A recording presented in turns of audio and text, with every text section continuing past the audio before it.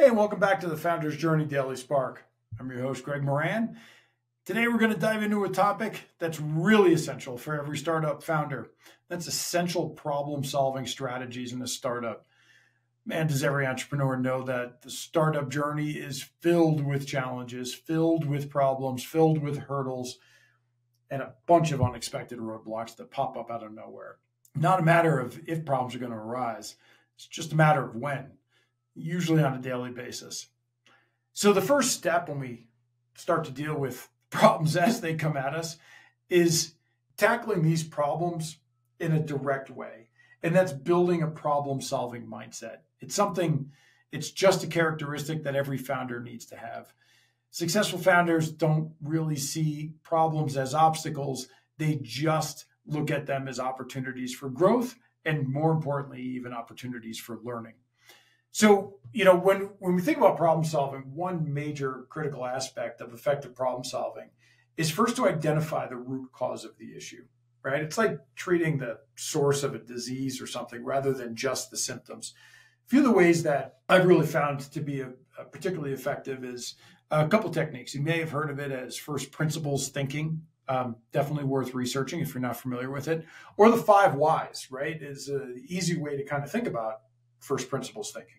Right? 5 whys are going in and why is this? Okay, then why is that? Okay, then why is this? It's asking why 5 times to start to get down to the root cause of really what's going on. Because a lot of the answers that we're being given as founders are pretty superficial. They come at us really quick, not a lot of thought giving. So being able to step back and really try to dive into the root cause is a major part. Creativity is a really powerful tool when you're dealing with problem solving. Sometimes the most innovative solutions come from really just thinking about a challenge in a completely different way. Techniques like organized brainstorming. Take 10 minutes, get a bunch of people in the room to start to whiteboard the ideas as they come without judging them, right? Just get them out.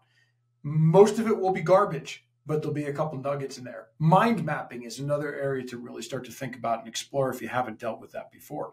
Collaborative problem solving is another area, another strategy where you're really seeking input from your team members and even your customers in a lot of cases, right? People feel this very often in our organization. A lot of times it's our customers. A lot of times it's our employees at every level of the company before we do as the founder. You want to get those diverse perspectives because they can usually lead to much more effective solutions. And then once you've come up with a solution, it's really essential to start to test and iterate, right? And getting into the thinking about your startup as an experiment and running experiments within your startup. Not all of the solutions you're going to put in place to problems are going to work. Being able to test them quickly, set up some criteria to know if it's working, and then iterate on the stuff that's starting to show promise. The best solutions aren't usually apparent at first. You've got to kind of dig, and that test and iteration process really becomes a big one. So if you found today's episode useful for you, please follow and like the Founder's Journey podcast so you can keep getting this kind of content.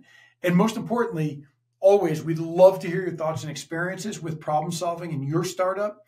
Share those comments, share those insights in the comment box below. Keep the conversation going.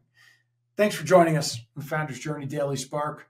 Problem solving is a superpower that every startup founder can really develop. So keep honing those problem solving skills, and together we'll navigate the challenges on the pathway to success. Stay inspired.